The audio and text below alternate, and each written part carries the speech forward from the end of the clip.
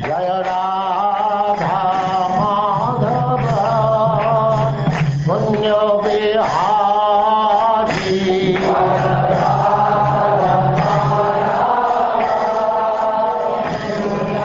And now chapter 24, chanting the song sung by Lord Shiva.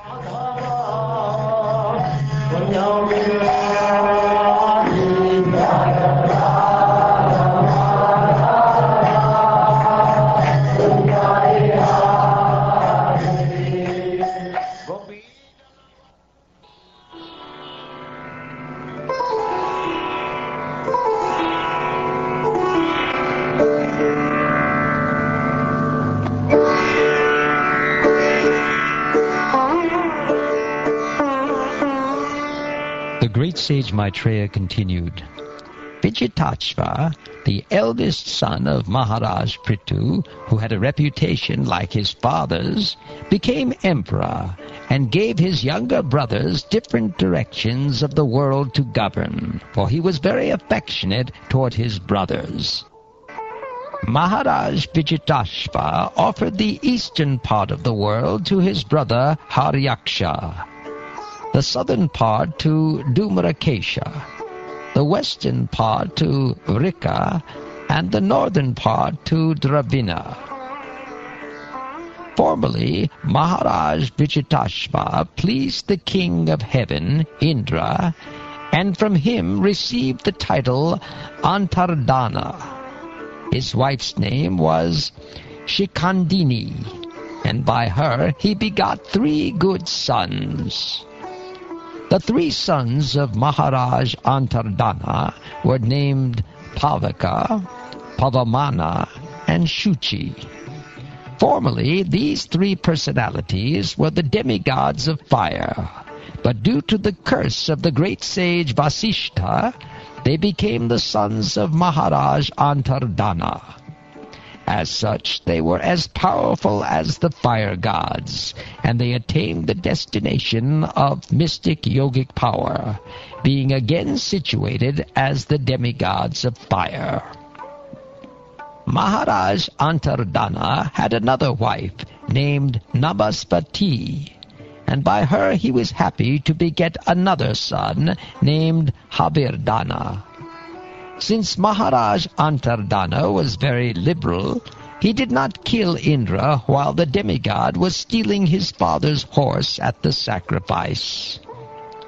Whenever Antardana, the supreme royal power, had to exact taxes, punish his citizens, or fine them severely, he was not willing to do so. Consequently, he retired from the execution of such duties and engaged himself in the performance of different sacrifices. Although Maharaj Antardana was engaged in performing sacrifices, because he was a self-realized soul, he very intelligently rendered devotional service to the Lord, who eradicates all the fears of his devotees. By thus worshipping the Supreme Lord, Maharaj Antardana, wrapped in ecstasy, attained his planet very easily. Havirdana, the son of Maharaj Antardana, had a wife named Havirdani, who gave birth to 6 sons, named Barishat, Gaya, Shukla, Krishna, Satya, and Jitavrata. My dear Vidura, Havirdana's very powerful son, named Barishat, was very expert in performing various kinds of fruitive sacrifices, and he was also expert in the practice of mystic yoga. By his great qualifications, he became known as Prajapati. Maharaj Barishat executed many sacrifices all over the world. He scattered kusha grasses and kept the tops of the grasses pointed eastward. Maharaj Barishat, henceforward known as Prachina Bhari, was ordered by the supreme demigod Lord Brahma to marry the daughter of the ocean named Shatadruti. Her bodily features were completely beautiful, and she was very young. She was decorated with the proper garments, and when she came into the marriage arena and began circumambulating it, the fire god Agni became so attracted to her that he desired her company, exactly as he had formerly desired to enjoy Shuki. While Shatadruti was thus being married, the demons, the denizens of Gandharvaloka, the great sages, and the denizens of Siddhaloka, the earthly planets, and Nagaloka, although highly exalted, were all captivated by the tinkling of her ankle bells. King Prachinabari begot 10 children in the womb of Shatadruti. All of them were equally endowed with religiosity, and all of them were known as the Prachetas. When all these Prachetas were ordered by their father to marry and beget children, they all entered the ocean and practiced austerities and penances for 10,000 years. Thus they worshipped the master of all austerity, the Supreme Personality of Godhead. When all the sons of Prachinabari left home to execute austerities, they met Lord Shiva, who, out of great mercy, instructed them about the absolute truth.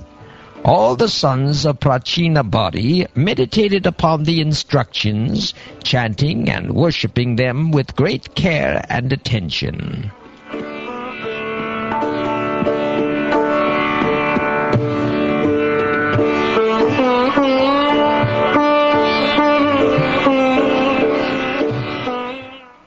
Vidura asked Maitreya, "My dear Brahmin, why did the Prachetas meet Lord Shiva on the way? Please tell me how the meeting happened, how Lord Shiva became very pleased with them, and how he instructed them. Certainly such talks are important, and I wish that you please be merciful upon me and describe them." O best of the Brahmins, it is very difficult for living entities encaged within this material body to have personal contact with Lord Shiva. Even great sages who have no material attachments do not contact him, despite their always being absorbed in meditation to attain his personal contact. Lord Shiva, the most powerful demigod, second only to Lord Vishnu, is self-sufficient. Although he has nothing to aspire for in the material world, for the benefit of those in the material world, he is always busily engaged everywhere, and is accompanied by his dangerous energies like Goddess Kali and Goddess Durga. My dear Vidura, because of their pious nature, all the sons of Prachinabari very seriously accepted the words of their father with heart and soul. And with these words on their heads, they went toward the west to execute their father's order. While traveling, the Prachetas happened to see a great reservoir of water, which seemed almost as big as the ocean. The water of this lake was so calm and quiet that it seemed like the mind of a great soul, and its inhabitants, the aquatics, appeared very peaceful and happy to be under the protection of such a watery reservoir. In that great lake there were different types of lotus flowers. Oh, some of them were bluish, and some of them were red. Some of them grew at night, some in the day, and some, like the Indivara lotus flower, in the evening. Combined together, the lotus flowers filled the lake so full that the lake appeared to be a great mine of such flowers. Consequently, on the shores there were swans and cranes, chakravaka, karandava, and other beautiful water birds standing about. There were various trees and creepers on all sides of the lake, and there were mad bumblebees humming all about them. The trees appeared to be very jolly due to the sweet humming of the bumblebees, and the saffron, which was contained in the lotus flowers, was being thrown into the air. These all created such an atmosphere that it appeared as though a festival were taking place there. The sons of the king became very much amazed when they heard vibrations from various drums and kettle drums, along with other orderly musical sounds pleasing to the ear.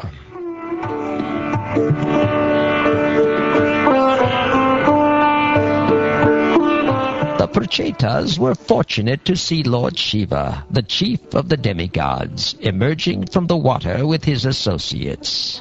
His bodily luster was just like molten gold. His throat was bluish, and he had 3 eyes, which looked very mercifully upon his devotees. He was accompanied by many musicians who were glorifying him.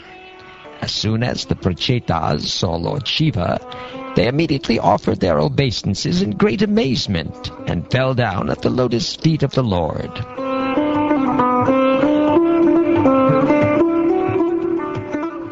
Lord Shiva became very pleased with the Prachetas because generally Lord Shiva is the protector of pious persons and persons of gentle behavior.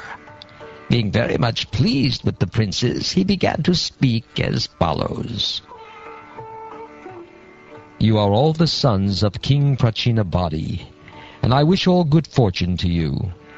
I also know what you are going to do, and therefore I am visible to you just to show my mercy upon you. Any person who is surrendered to the Supreme Personality of Godhead, Krishna, the controller of everything, material nature as well as the living entity, is actually very dear to me. A person who executes his occupational duty properly for 100 births becomes qualified to occupy the post of Brahma. And if he becomes more qualified, he can approach Lord Shiva. A person who is directly surrendered to Lord Krishna or Vishnu in unalloyed devotional service is immediately promoted to the spiritual planets.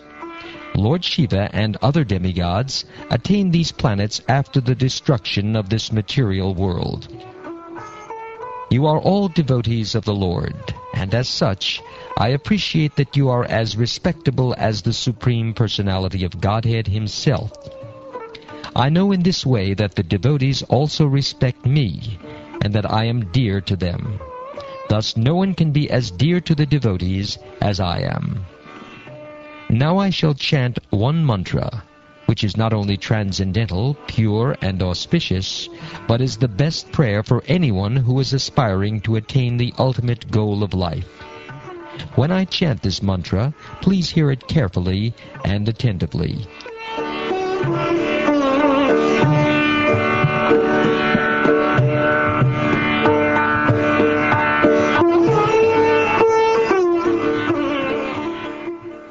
Out of his causeless mercy, the exalted personality, Lord Shiva, a great devotee of Lord Narayan, continued to speak to the king's sons, who were standing with folded hands. Lord Shiva addressed the Supreme Personality of Godhead with the following prayer. O Supreme Personality, glories unto you. You are the most exalted of all self-realized souls. Since you are always auspicious for the self-realized, I wish that you be auspicious for me. You are worshipable by virtue of the all-perfect instructions you give. You are the Super-Soul. Therefore I offer my obeisances unto you as the Supreme Living Being. My Lord, you are the origin of the creation by virtue of the lotus flower, which sprouts from your navel. You are the supreme controller of the senses and the sense objects, and you are also the all-pervading Vasudeva.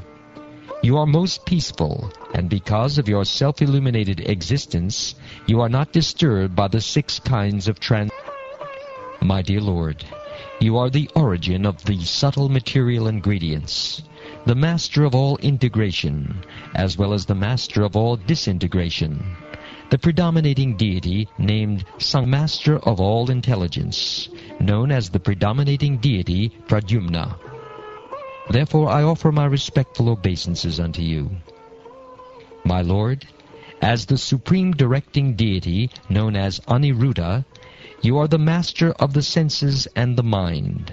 I therefore offer my obeisances unto you again and again. You are known as Ananta, as well as Sankarshan, because of your ability to destroy the whole creation by the blazing fire from your mouth. My Lord, O Aniruddha, you are the authority by which the doors of the higher planetary systems and liberation are opened. You are always within the pure heart of the living entity. Therefore I offer my obeisances unto you. You are the possessor of semen, which is like gold, and thus in the form of fire you help the Vedic sacrifices, beginning with Chaturhotra. Therefore I offer my obeisances unto you. My Lord, you are the provider of the Pitralokas as well as all the demigods. You are the predominating deity of the moon, and the master of all three Vedas.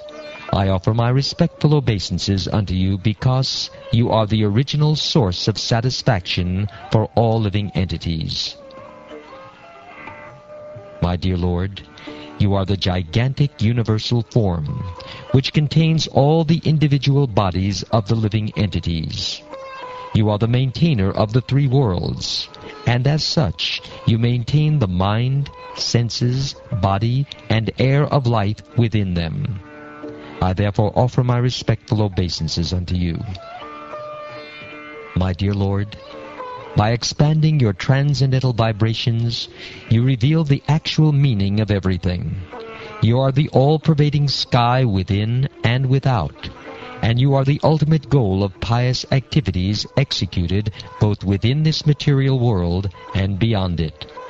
I therefore offer my respectful obeisances again and again unto you. My dear Lord, you are the viewer of the results of pious activities. You are inclination, disinclination, and their resultant activities. You are the cause of the miserable conditions of life caused by irreligion, and therefore you are death. I offer you my respectful obeisances. My dear Lord, you are the topmost of all bestowers of all benediction, the oldest and supreme enjoyer amongst all enjoyers. You are the master of all the world's metaphysical philosophy, for you are the supreme cause of all causes, Lord Krishna. You are the greatest of all religious principles, the supreme mind, and you have a brain which is never checked by any condition. Therefore I repeatedly offer my obeisances unto you.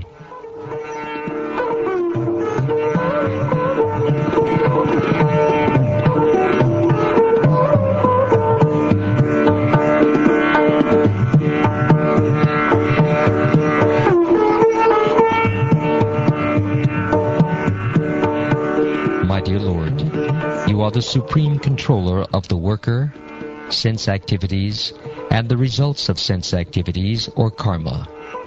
Therefore you are the controller of the body, mind, and senses. You are also the supreme controller of egotism, known as Rudra. You are the source of knowledge and the activities of the Vedic injunctions. My dear Lord, I wish to see you exactly in the form that your very dear devotees worship. You have many other forms, but I wish to see your form that is especially liked by the devotees.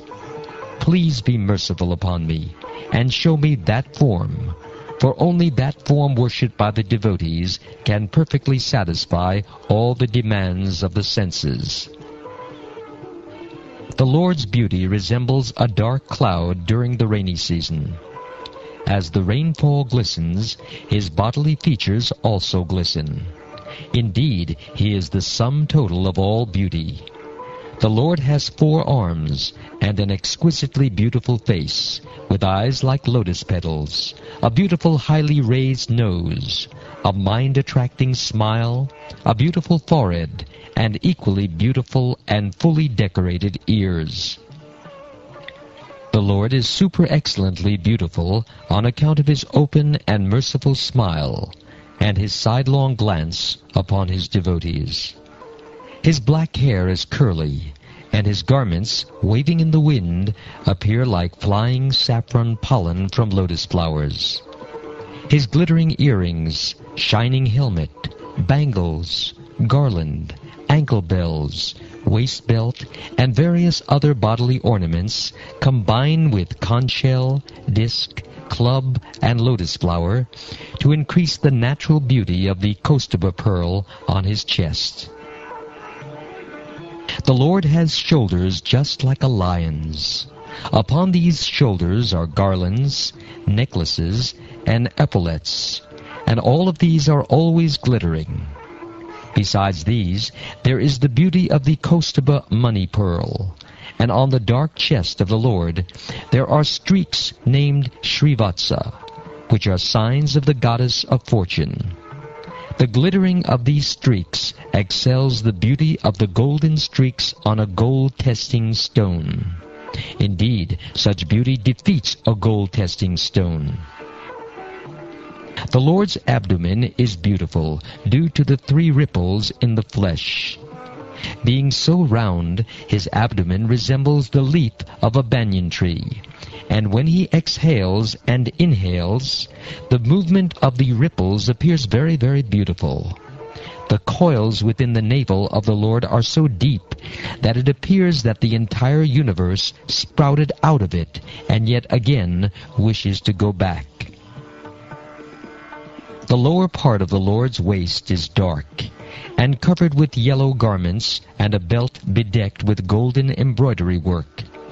His symmetrical lotus feet, and the calves, thighs, and joints of his legs are extraordinarily beautiful. Indeed, the Lord's entire body appears to be well built. My dear Lord, your 2 lotus feet are so beautiful that they appear like 2 blossoming petals of the lotus flower, which grows during the autumn season. Indeed, the nails of your lotus feet emanate such a great effulgence that they immediately dissipate all the darkness in the heart of a conditioned soul.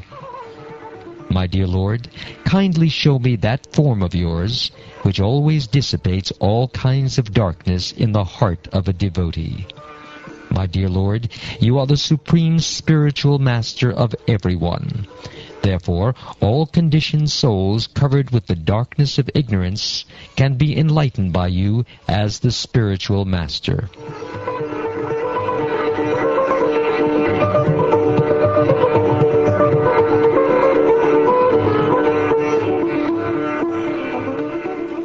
My dear Lord, those who desire to purify their existence must always engage in meditation upon your lotus feet, as described above. Those who are serious about executing their occupational duties and who want freedom from fear must take to this process of bhakti yoga. My dear Lord, the king in charge of the heavenly kingdom is also desirous of obtaining the ultimate goal of life, devotional service. Similarly, you are the ultimate destination of those who identify themselves with you, Aham Brahmasmi. However, it is very difficult for them to attain you, whereas a devotee can very easily attain your lordship.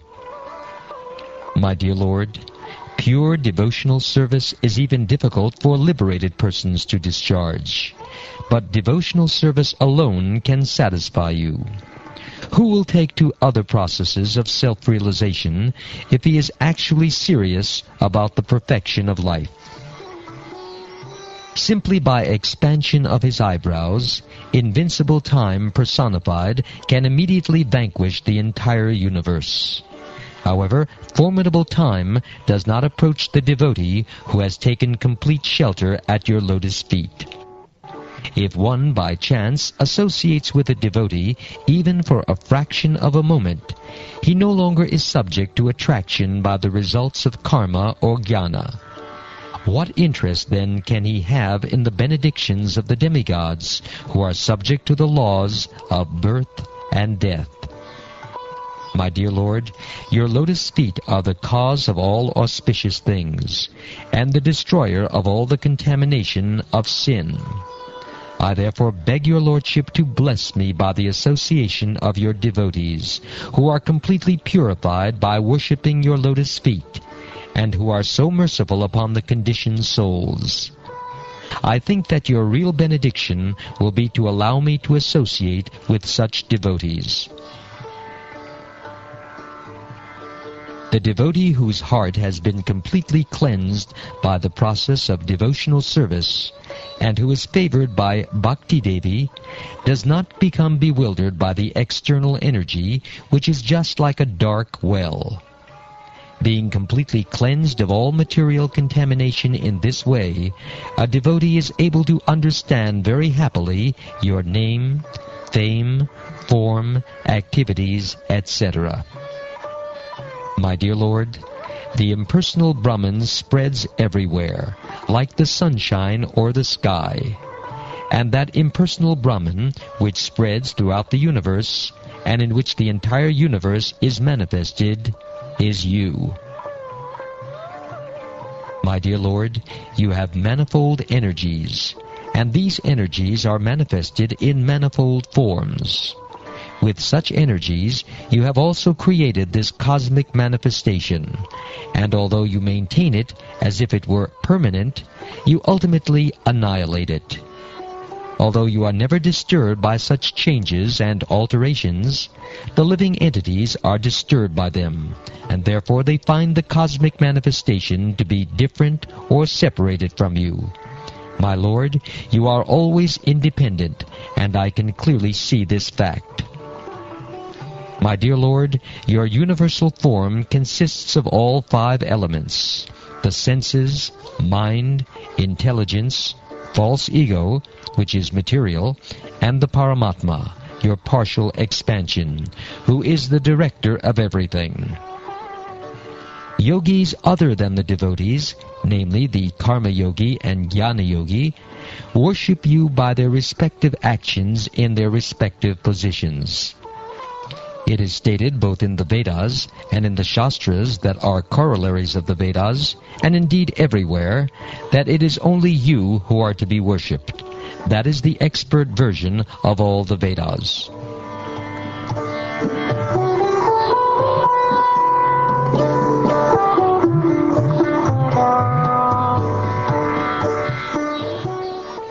My dear Lord, you are the only Supreme Person, the cause of all causes. Before the creation of this material world, your material energy remains in a dormant condition. When your material energy is agitated, the 3 qualities, namely goodness, passion, and ignorance, act, and as a result, the total material energy, egotism, ether, air, fire, water, earth, and all the various demigods and saintly persons, becomes manifest. Thus the material world is created. My dear Lord, after creating by your own potencies, you enter within the creation in 4 kinds of forms. Being within the hearts of the living entities, you know them and know how they are enjoying their senses. The so-called happiness of this material creation is exactly like the bee's enjoyment of honey after it has been collected in the honeycomb. My dear Lord, your absolute authority cannot be directly experienced, but one can guess by seeing the activities of the world that everything is being destroyed in due course of time. The force of time is very strong, and everything is being destroyed by something else, just as one animal is being eaten by another animal. Time scatters everything, exactly as the wind scatters clouds in the sky. My dear Lord, all living entities within this material world are mad after planning for things, and they are always busy with the desire to do this or that. This is due to uncontrollable greed. The greed for material enjoyment is always existing in the living entity, but your lordship is always alert, and in due course of time you strike him, just as a snake seizes a mouse and very easily swallows him. My dear Lord, any learned person knows that unless he worships you, his entire life is spoiled. Knowing this, how could he give up worshipping your lotus feet? Even our father and spiritual master, Lord Brahma, unhesitatingly worshipped you, and the 14 Manus followed in his footsteps. My dear Lord, all actually learned persons know you as the Supreme Brahman and the Supersoul. Although the entire universe is afraid of Lord Rudra, who ultimately annihilates everything, for the learned devotees, you are the fearless destination of all.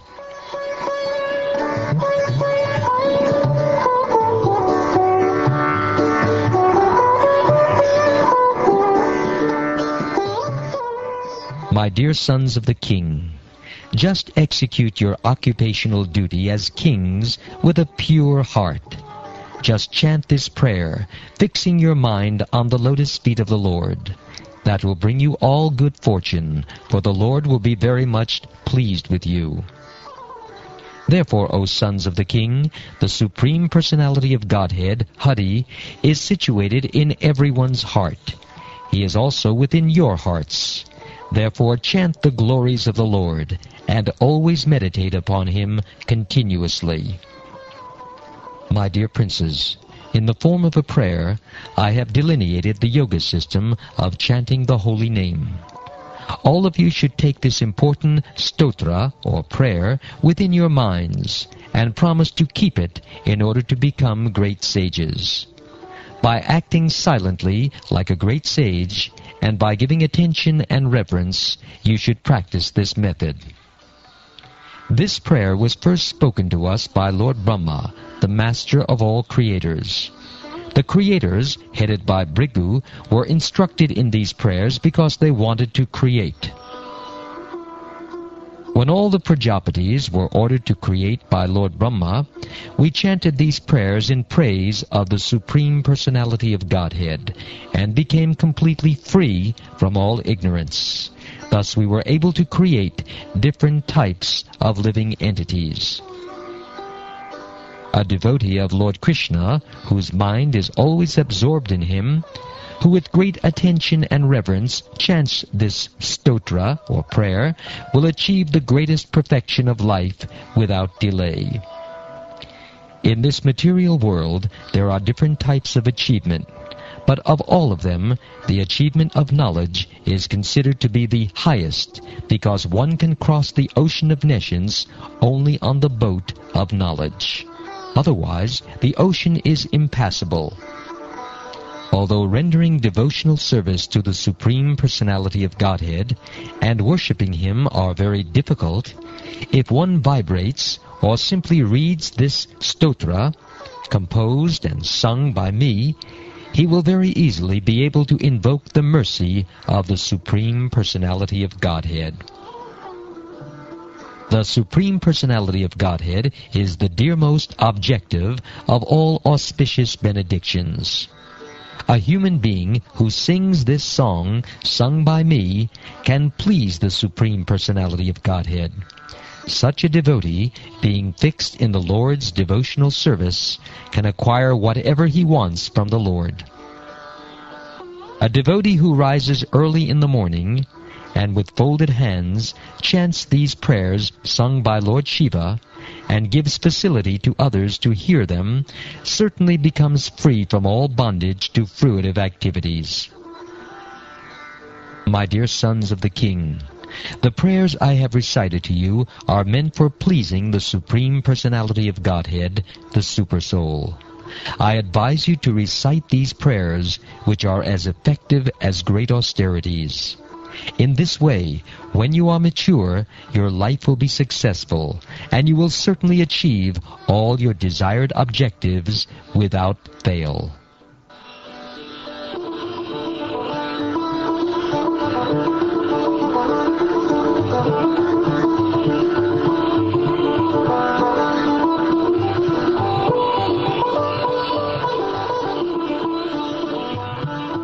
Thus ends the 24th chapter of the 4th canto of the Srimad Bhagavatam, entitled Chanting the Song Sung by Lord Shiva.